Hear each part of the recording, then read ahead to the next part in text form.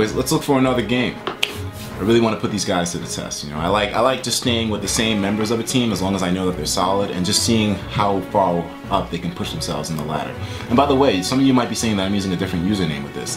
This is going to be my username for testing Pokemon teams, because my main account, hi, I'm Etika, I don't want that one to get messed up by losses with teams that I don't think are fully developed yet. And I don't think this team is fully developed yet, or at least I'm not fully developed with the team yet. So once the synergy between me and the Pokemon come through, then I think I'll be fine. So anyways, possible leads. Greninja is definitely a possible lead.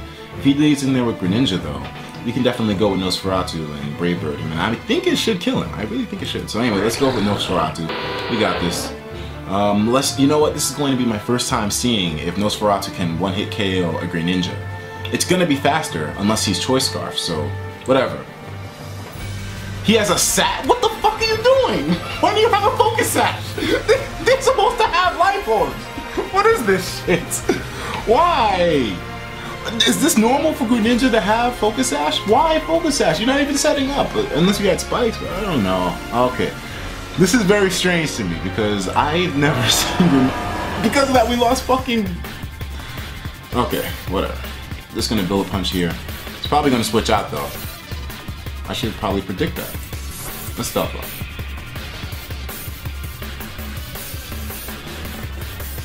Come on, I know you want to switch out. You still got a healthy Greninja. There's nothing wrong with him. He's just got 1 HP.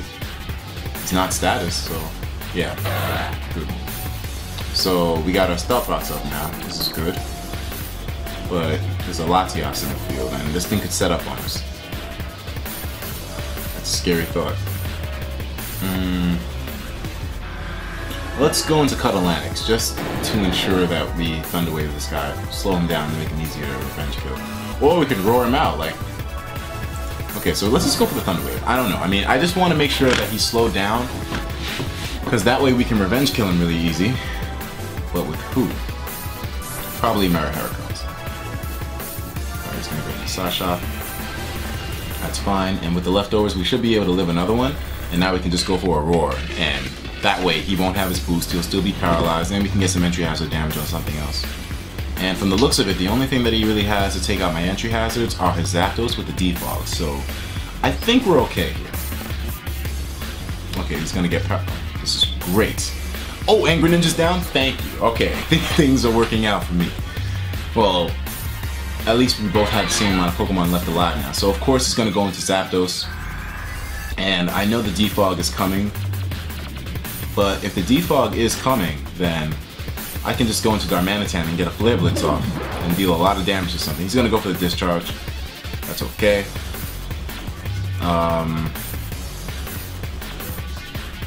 And then of course now the Heatran switch is really obvious. Extremely obvious, but I do have the superpower just in case. So even if he does go into Heatran, I got the superpower, so it's no big deal. It's fine. I mean, normally I would have predicted that and probably gone for the superpower off the bat, but I didn't want to risk going for the superpower and he knowing that Heatran could come in and... I mean, well, he probably wanted to use Zapdos to stay in there if he over-predicted and thought that I would go for the superpower, but nah. Alright, so now Heatran's dead. Excellent. Darmanitan, man. People were not lying, man. This thing is extremely strong. Even though superpower isn't powered up by sheer force, this thing is still a force to be reckoned with. I mean, I don't know. I know it's really strong, but I was a little curious if it would take out the Heatran or not, but as you guys saw, it did. I mean, because I know Heatran can be bulky sometimes, you know? I know we got Umbreon in there. Let's go into my copulator. We're gonna actually try to hit this guy with a pin missile or a close combat. Or a Rock Blast protecting the Zapdos. The Zapdos is definitely probably going to come in. So you know what? Let's go for this Rock Blast. And he didn't come in. He's probably going to try to go for a Foul Play. But we resisted, so we should be okay. Yeah, we resist that, man. What are you doing? I mean, now I kind of want to predict him going into maybe his Zapdos, but I don't know. I mean, he might just stay in again. He might just stay in. Or we can predict him going into Mega Mawile.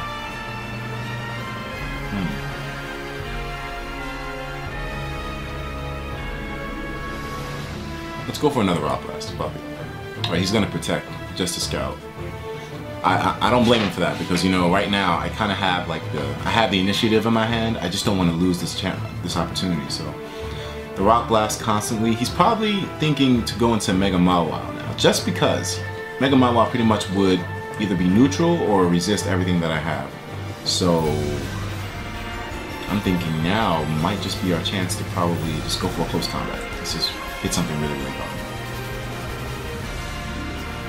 Okay, there we go. Umbreon's gone. You know, I knew that there was a chance he could over-predict and potentially just stay in, simply because Umbreon will be able to eat up the Rock Blast, no problem. But alright, he's going to go into Mawile now. This is okay, because now I can go into my Gyarados and intimidate this guy. And he's going to Mega Evolve. He's going to Sword Dance, but it's okay.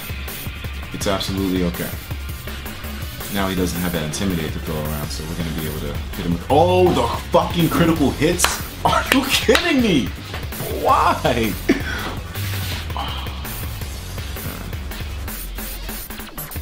And now he has the fucking... Damn, now he has the +1 in the attack. This Mawile might just sweep us in. Then again, we got copyright. And I'm hoping you'll be able to take a freaking... I'm hoping you'll be able to take a freaking Sucker Punch if he decides to go for it. Or he could just go for the play rough. Either way, a close combat's getting launched on him. He's gonna go for the Sucker Punch, it's fine. Close combat, 73%, it's not bad. And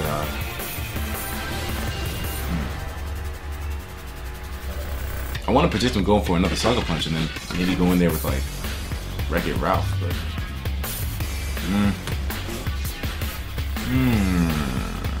I don't know.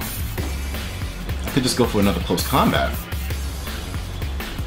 And, you know, I know for a fact that Sucker Punch will kill me this time. But then what do I do after that? I could go into Ralph. Yeah, I could go into Ralph and then Bullet Punch. Yeah, you know what? I think that's the best option we have here. Although he might be faster than us, so his Sucker Punch will probably outspeed us, but... Oh boy. Another close combat. And now, Ralph's turn. The Bullet Punch should be able to kill him, I hope. I mean, it's max attack adamant, you know? Okay, excellent. That worked out. Now I know Zapdos is probably going to have Roost on him. In fact, that's a damn guarantee. But...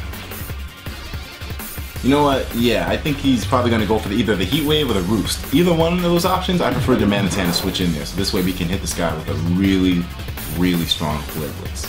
This should really do a lot of damage. Sheer Force, Life Orb, Flare Blitz, critical hits, baby, it's all good. That's what I'm all about. And thanks to the Sheer Force, the Life Orb recoil is negated. We got this Latias in here, the last Pokemon. But it's scary because this Latias has Calm Mind.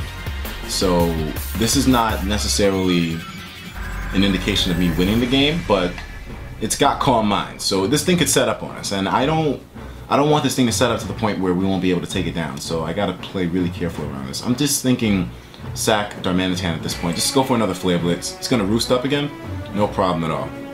And yeah, we're gonna lose Darmanitan, but we should be at this point where the Hidden Power Ice should be able to finish this guy off, you know?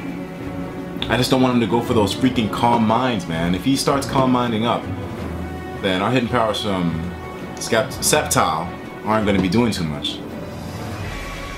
Fuck it. It's time for the Hidden Power Ice, man. Let's just hope that it's able to do enough damage to take this guy down. 36%. He's probably going to Calm Mind. Oh, you fucking bitch! Stop this, Latias! Are you kidding me? Sceptile does not... Oh, okay, we got a crit. We got a crit. Alright, we're gonna have to stall him out of his Roost then, but I think I have way more hidden powers than he has Roost. Wait, no. He's gonna be able to Roost up on us now, and Calm Mind. This is so stupid. If only Metagross had Ice Punch rather than Thunder Punch. Now here come the Calm Minds. Man, this is so freaking stupid. I really want to put freaking, I really want to put Hidden Power, I really want to put Ice Punch on Metagross now, because now, just like I feared, this Latias is going to be able to stall us out from here to Kingdom Come. Man, we almost had this game in the bag, but we're not going to be able to kill this thing. But not. The Life Orb was going to kill me before the Hidden Power Ice is able to kill this guy. Yeah, this is pretty much a snack wrap. But hey, we did pretty well. It's just, we didn't really have too much coverage for Latias after the fact. You know, Metagross didn't really have much to offer in general. Yeah, well, it was still a good game either way. I'm definitely going to put Ice Punch on Metagross now, just to be able to have better coverage. Because I don't know, Thunder Punch hasn't really served me too well ever since I've been using this team. And I've done a few games with this team before I went on camera, and Thunder Punch never really helps too much. So we're going to change that option right now. Ice Punch. Okay. And we're good. Alright, so we're going to be doing some more tests with these guys. Like I said, I really like the way they perform. I just want to get good with them. You know, a lot of times you got to understand, it's not necessarily the Pokemon themselves, but just you knowing the abilities of who can take what, how much damage certain things will do in certain situations and all that. I gotta be honest, the most disappointing Pokemon on the team right now is probably Sceptile. His damage output is nowhere near as high as I thought it would be, considering that it has such good special attack and the Life Orb as well, but we'll do more tests before we cut anyone's dig off.